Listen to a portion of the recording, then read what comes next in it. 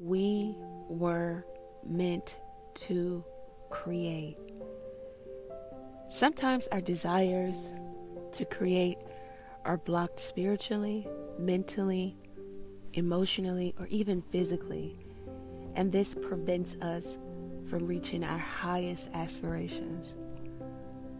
If you are an entrepreneur or you would like to become one, and you're in need of some sage advice and direction, then you're in the right place.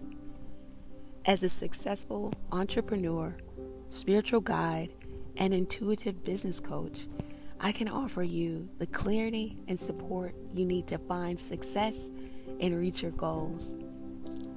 With decades of experience as a trusted tarot card reader, a franchise owner, my practical and spiritual approach to entrepreneurship will help you reach your full potential as an established business owner.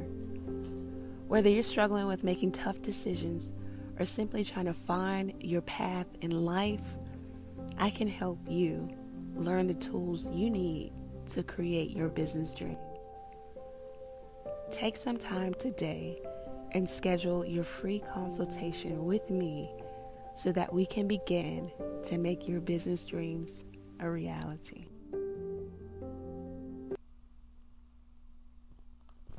Hi Aries, it's Elle here to do a quick reading for you. This is going to be about the ex. Okay, why the ex can't get over you, why you can't get over the ex. All right, let's talk about it. Let's get into it. Thank you, God, for blessing Aries with a clear, concise message from you. All right, so it's going to be for whomever you come to the reading for. Let's see why you can't get over the ex, the Hierophant, okay?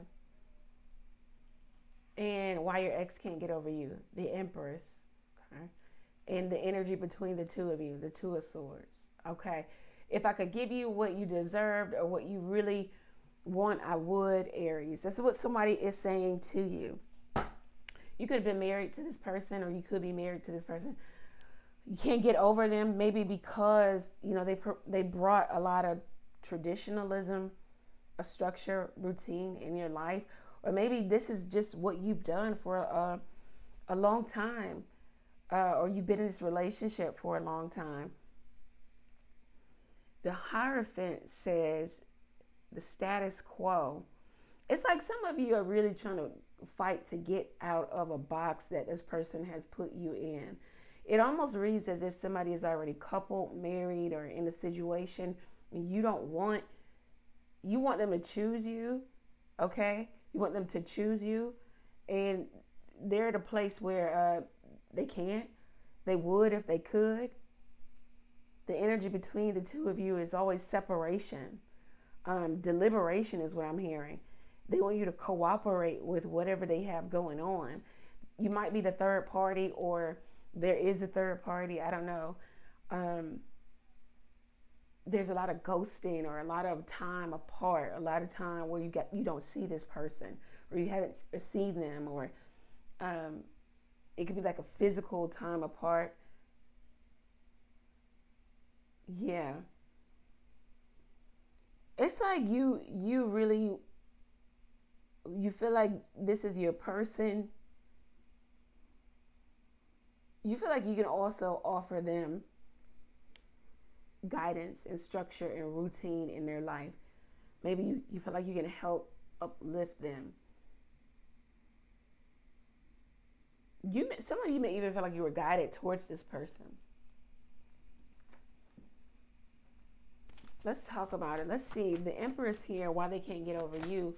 You know, the entree is always better with something on the side. So it's just like, maybe they feel like you serve purpose, okay?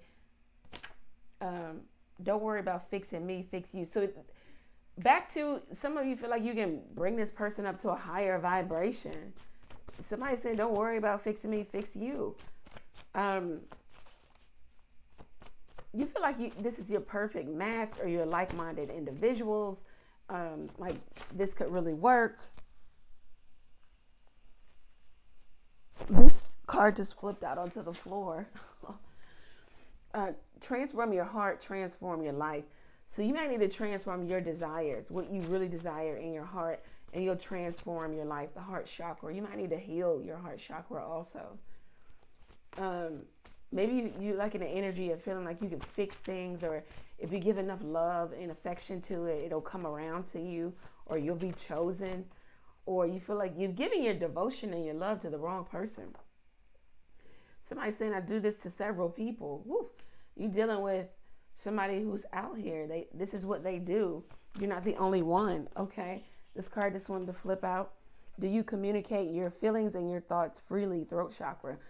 Again, deliberation, cooperation. Are you really expressing yourself, or does it come out in a rage and upset or tears to where other people have to kind of interpret what is going on with you? Oh, these cards flipped out. Jeez.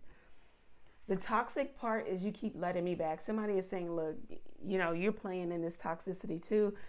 I can't make it up. I love the time we spend together. It's like an energy where maybe it's a lot of physical time apart. And then when you connect together, somebody loves the time. Yeah. Somebody could just be in this for the physicality of the relationship, the sexual part. Just looking at you gets me in the mood,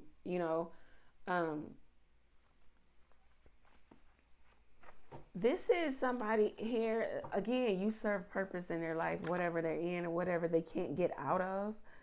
The Two of Swords, it's like, work with me. I'll make a decision, but not now. Just cooperate with me. This is a power struggle also. Somebody is in energy, I can't be alone, therefore I'll be with anyone. So somebody is kind of promiscuous, loose, or, in the times apart, somebody, they have a space filler, somebody will fill that void. Somebody operates in a high level of selfishness. It could be you, it could be the other person. Somebody wants what they want. It only serves them. Selfishness, okay? You're the most understanding person I've ever met. Yeah. Question your desires. Are they pure? Heart chakra. Back to heart chakra. Like, that's how we manifest. That's where we manifest from, our heart. What's truly in our heart. Not our mind. Not what we say we were going to do or what we say we want, but what is really in your heart. It's like you need to really heal your heart, because you're bringing in relationships that are mirroring the problems that you have within your heart chakra.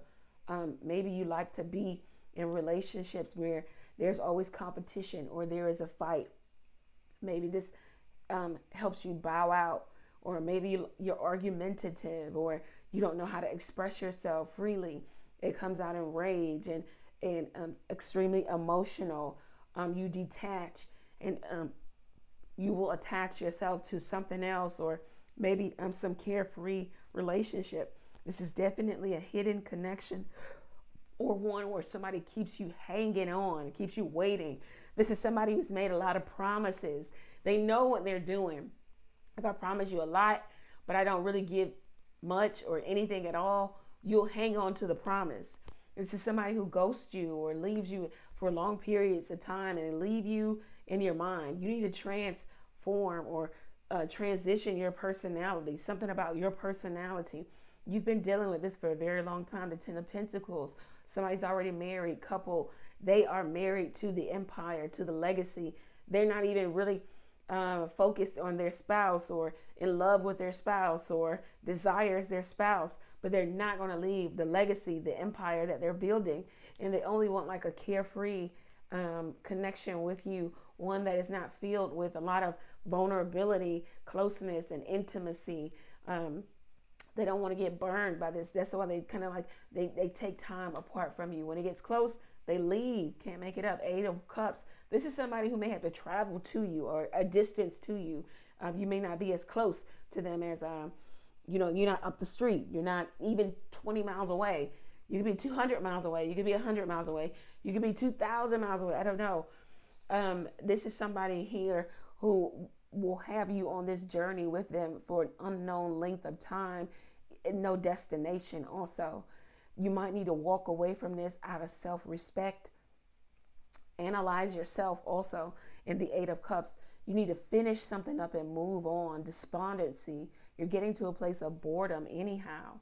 So this is what I have for you, Aries. If it resonates, go over to the website, book your own reading there, ask a question or two by texting it to the number below.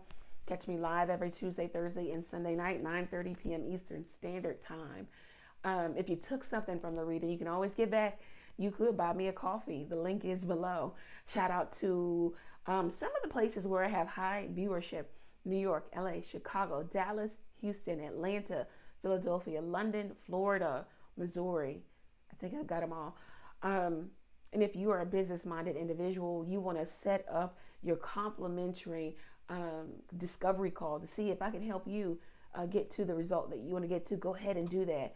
And if you want to be around other business-minded individuals, join the KTMG, Keep the Momentum Going monthly conference call where you get valuable, practical, and spiritual advice in regards to either how to start, maintain, or grow your business. Take advantage of that, all right?